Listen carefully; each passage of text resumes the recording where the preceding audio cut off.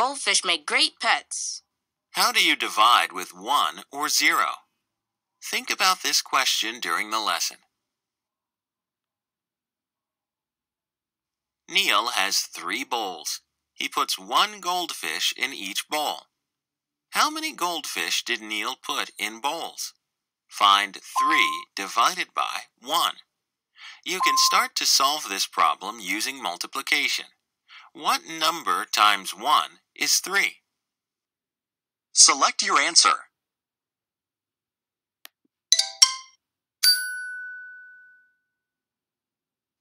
3 times 1 equals 3. So 3 divided by 1 equals 3. Neil put 3 goldfish in bowls. So if you divide 3 goldfish into groups of 1, you get 3 groups. The rule for dividing by 1 is that any number divided by 1 is itself. Now let's try 3 divided by 3. To find 3 divided by 3, think 3 times what number equals 3? Select your answer.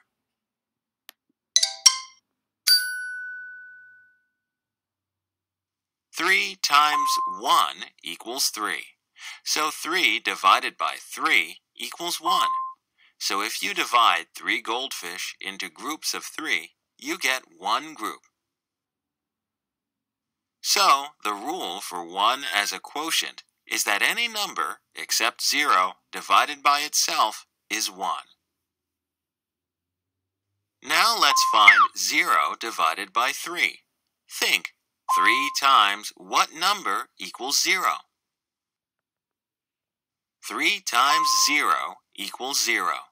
So 0 divided by 3 equals 0. You start with 0 goldfish and divide them into groups of 3. There are 0 groups.